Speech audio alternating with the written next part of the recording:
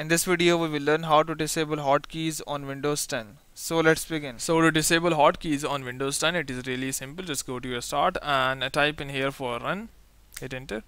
Now here type in for reg edit, that is reg edit, registry edit, and click OK, and here allow registry editor to open. So once it is open, just go and click on this HKey underscore current user.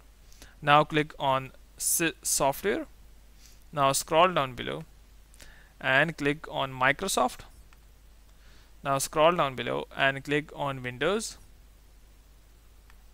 Now click on current version. Now scroll down below and search for policies. So here we have policies. Right click it, click on new, and click on key, and name this key as Explorer and hit enter. Now click on this key, come here, click on new, click on D word 32-bit value, and name it as no win keys, and hit enter.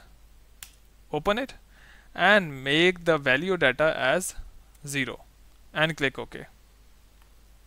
So once now close it and just go and restart your PC by clicking on this one and clicking on this power button and restarting it. Once you restart your PC, your hotkeys will be disabled. So hope this has helped you in disabling hotkeys on Windows 10. But before you go, please like, subscribe and share. Thank you.